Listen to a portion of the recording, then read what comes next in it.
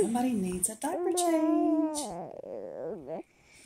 You can hold the fresh one while we get you changed.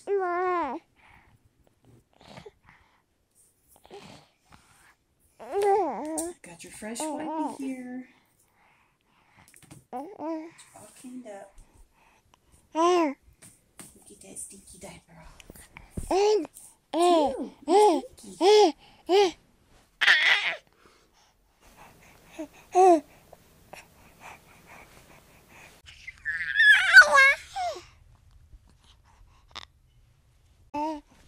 I'll charge you a book for the diaper. Okay. Want to hold the book?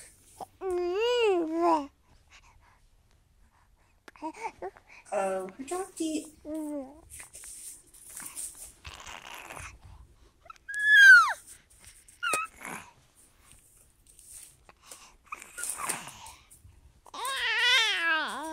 You got it back, didn't you? Yeah, got it. Got it.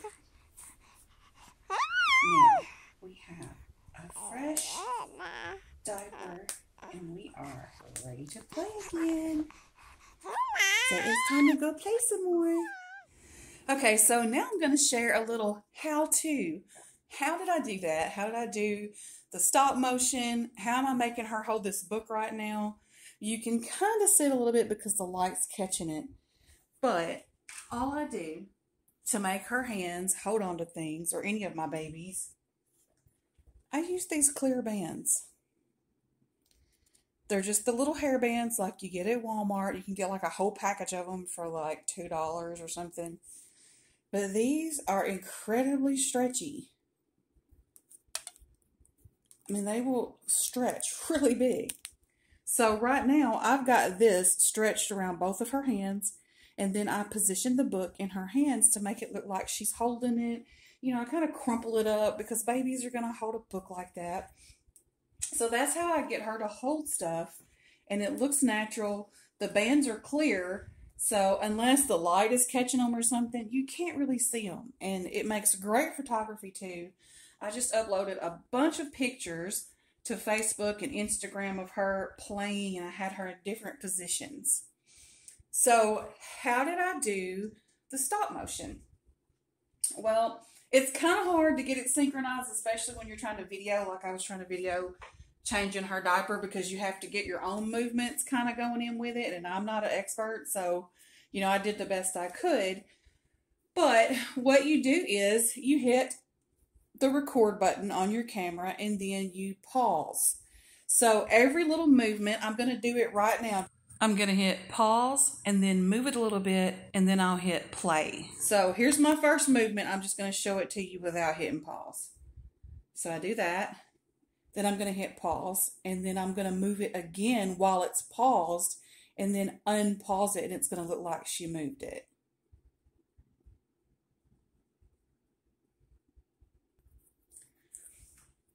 Okay, so that was actually 4 movements that I just did.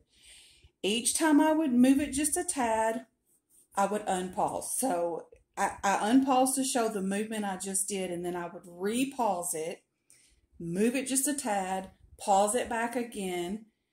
And so I'm going to do that, like, I'm going to try to like talk after I move it. Okay, so I'm moving it downward. I'm going to pause. Okay, I unpaused, and while I had it paused, I moved it downward one more little step. So I'm going to do it again. I unpaused, and that time while I had it paused, I moved her hands upward. So you just kind of practice with it, and then you can make your movements more fluid. You'll have to practice at it. I'm not great at it either. I need to add more movements in with mine so that it seems more fluid. And then when you've got it in a video, sometimes you'll have to speed it up. So not only have you recorded by pausing and all that, making the movements, sometimes the movements are really herky-jerky, so you have to speed it up. And I use InShot. That's one of my favorite editors that I use. And you can speed the recording up. And so it'll make her actions seem a little bit more fluidic. I mean, you can do anything with this. You can move legs, arms, head, whatever it is that you're trying to do. And it's just really fun. I like doing this when I'm doing role play. It's a whole lot of fun to do it, to have the stop motion. It is very time consuming though. So it's just something that you have to practice at to get good at it. And like I said, I'm not an expert or anything, but I practice doing it and it's a lot of fun. And then the baby sounds, you can go to YouTube. I've been getting a lot of questions about that lately.